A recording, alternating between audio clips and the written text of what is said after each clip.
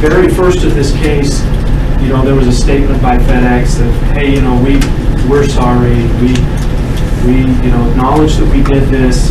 We want to do the right thing. We think that she was hurt, and we want to take care of it. You've seen the entire FedEx team back there, a whole bunch of them. Not one person cared enough to take a stand and say, you know what, we did cause this crash. We're sorry about it. We think that, you know, she deserves to be compensated for her injuries. Instead, you didn't hear from one person of the 58,000 or 60,000, however many employees they said they had. Not one person cared enough to take a stand and apologize. Not one. So there's a big difference in actual, real accountability and coming up here to try to save money after you've destroyed somebody's life and ruined their life for the rest of their life, to come up here and say, you know what, we're sorry, we agree that we're at fault. Okay, actions speak much louder than words. And admitting fault and being responsible are two completely different things. When a little kid is playing baseball and he hits the baseball through the window, his parents don't tell him, well, just go tell him sorry, and then everything will be forgiven. No, the parents say, you broke the window, so you need to go and pay for it. You need to tell them that you did, you broke it, you need to be responsible. Imagine a society that we live in if we're just allowed to break whatever we want and it doesn't matter. There's no consequence at all. So sorry, but not sorry. Sorry, but not sorry. FedEx will get up here and they will tell you that they, you know, are really sorry about Nadia and sorry that all this happened.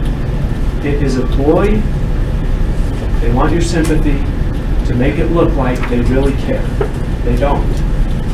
They hire a guy like Howard Tongue to come in here and do what he did on that stand. So were the defenses legitimate or frivolous? During jury selection, we talk about jury trials. And whether it's a frivolous case or whether it's a frivolous defense. And I asked for everybody to make room for the possibility that sometimes it's not the plaintiff that's taking advantage of the system. It's the defendant that's taking advantage of the system. They're coming in when they are clearly at fault, 100% at fault, no question about it. They absolutely destroy her. You know, 25 miles an hour, the driver admitted to it in a 50,000-pound vehicle.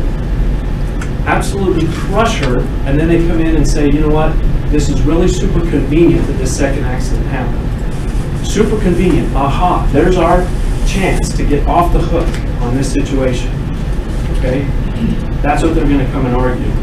And as I thought about that, a story came up, a memory that I had when I was a kid. I was like, you know, I think 15 or 16, well, probably 16 or 17 because I was driving. And me and a couple of my friends were going to go snowmobiling.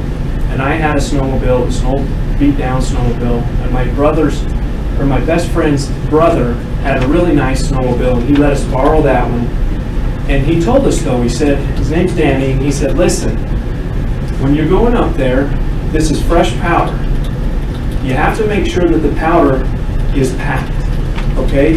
Because if you just go up there and you're cruising around, you're going to catch a ski under a branch, it's going to rip the ski off, you're going to have a lot of problems, and so forth. Well, we're 16, 17-year-old kids. We know better than everybody, right? So we get on the snowmobiles, we're hauling around, and sure enough, my ski comes under this branch and rips it off. Just like what he told me. Just like what he told me. Well, so we wire it back together, limp down, get on the trailer, take it down to my house, and I go in and I tell my dad, I say, hey, you know, Dad, this is what happened. You know, it's my fault. Danny told me not to, you know, do this. And you know, my dad was cool back then. I was in high school. So he just says, well, look, take it over to Orland Black, get it fixed, you know, but you've got to handle it. You've got to take care of it. All right, I agree. So about 2 weeks later, my brother comes down, and he doesn't know that the snowmobile's broken. So he hooks onto it, and he's just brand new married. All my siblings live out the house. I'm the only one that's living at home. And he takes a snowmobile. He goes up, and about an hour and a half later, he returns and comes in the house, and he starts telling my dad, "Hey, Dad, I just barely got this off the trailer. I don't know what happened. I got 50 yards up the road." And my dad kind of catches me, right? He sees that I know that Aaron doesn't know that this happened. And so he gets my brother into a ladder. Basically, "Oh, I don't know, Aaron, you're the last one to use it. You're the one that's responsible. It broke when you were using it." My brother's protests get louder and louder and louder. And my dad's just laughing about this whole thing. And finally, he just says, he looks at my brother and says, "Listen, Ben's the one that broke it. He knows he's responsible. He knows he's the one that's got to fix it. It was all his fault." Okay?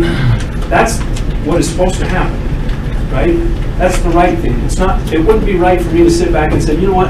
I'm going to let my brother take the hit for this because he doesn't know. So I'm going to let him take the hit." That's exactly what FedEx wants to have happen here. They know that they hit my client with a 50,000-pound semi-truck, absolutely demolished the back of her vehicle, yet they want to say, "Well, you know what, it's this other crash that happened 5 months later, and we're going to confuse this and make it look like we're going to pull one record here and one record here and spend an entire week and a half on why this other crash should be blamed."